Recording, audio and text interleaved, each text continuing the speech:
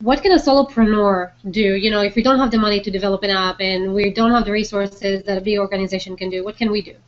Well, you know, the one thing that I really believe, Ifat, is that human interaction will trump technology every time. So let's call it high touch over high tech, right?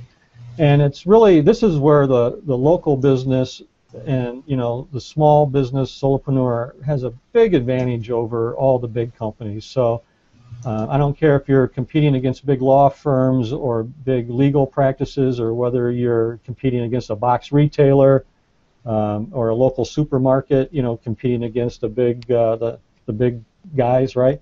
Yeah. Your ability to offer a personal connection with your customer base and engage them personally, and that doesn't necessarily mean without technology, right? That could be that you're engaging them online in a social platform or through email or your call center, but it also has to do with, you know, greeting them at the door and remembering their names and having that personal touch.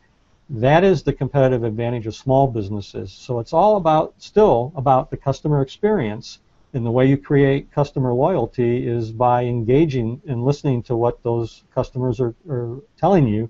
You know, one of the things I've been talking about is an empathy quotient. You know, they have this, they talk about EQ as being emotional intelligence quotient. Well, I think there's this empathy quotient that everybody needs to be looking at themselves and saying, you know, am I really the listening to what customers are saying and putting myself in their shoes and seeing how they experience my business from their perspective?